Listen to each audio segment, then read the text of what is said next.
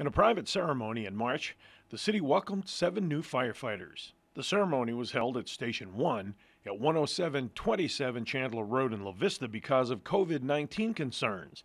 It was originally scheduled for a city council meeting. The 3 new EMTs and 4 new paramedics bring the total rank and file firefighter total to 60. The oaths were administered by Mayor Black. The city welcomes Patrick Neville, Parker Victor, J.T. Sewell, Jason Banks, Christopher Hansen, Nicholas Carpenter, and Spencer Bradley.